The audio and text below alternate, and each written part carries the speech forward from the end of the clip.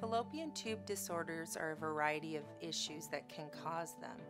Basically, the fallopian tubes, we have two fallopian tubes that are connected to the uterus. They are vital for the egg and sperm to meet at the end of the fallopian tube, and then the embryo, which is a fertilized egg, rolls through the fallopian tube and lands safely in the uterus.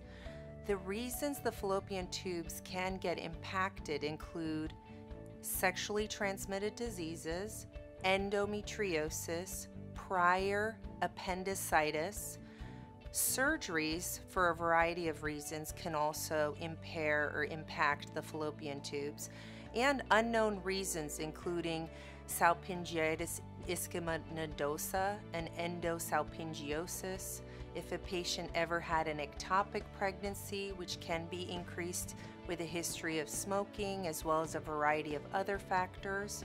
So the fallopian tubes are very delicate, and we use everything in our power to either surgically fix them, or if they're completely swollen, which is called a hydrosalpinx, and the inside of the fallopian tube is so damaged that it impairs the ability of even in vitro fertilization to be successful, then a very difficult decision has to be made for the patient, which is that perhaps it is better to remove both fallopian tubes if they have a significant hydrosalpinx. And that surgery is done with a laparoscopy, which is a small camera in through the belly button, and carefully we remove or clip the fallopian tubes to prevent the fluid which is in the fallopian tubes from injuring the embryos, which can be placed in for in vitro fertilization. It can actually decrease our success by 50%. And so it is actually very smart to consider having the procedure done to remove them ahead of time. In addition, if a patient had a prior ectopic pregnancy or a pregnancy that landed and stuck in the fallopian tube, which can be dangerous for a patient, we are always on red alert to be cautious to try our best to prevent this in the future. And in the consultation, we can go over different strategies to help optimize the fallopian tubes. Up to 1/3 of women struggling with infertility have an issue with their fallopian tubes. How do we check this?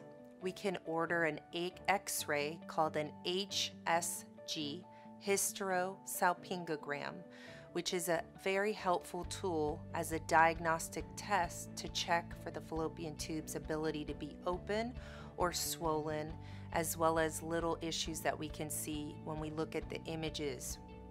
In addition, we can do an ultrasound, which on occasion can detect a swollen fallopian tube or a hydrosalpinx. There's a variety of little factors we can see on the ultrasound, especially when it is swollen or full of fluid.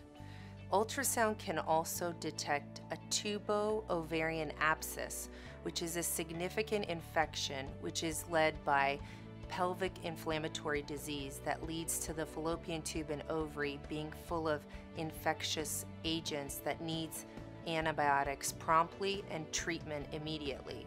In addition, we can also use laparoscopy to check on a person's fallopian tubes. We can inject blue dye through the cervix and watch the blue dye squirt out of the fallopian tubes on each side and take pictures to verify that both fallopian tubes are open and healthy.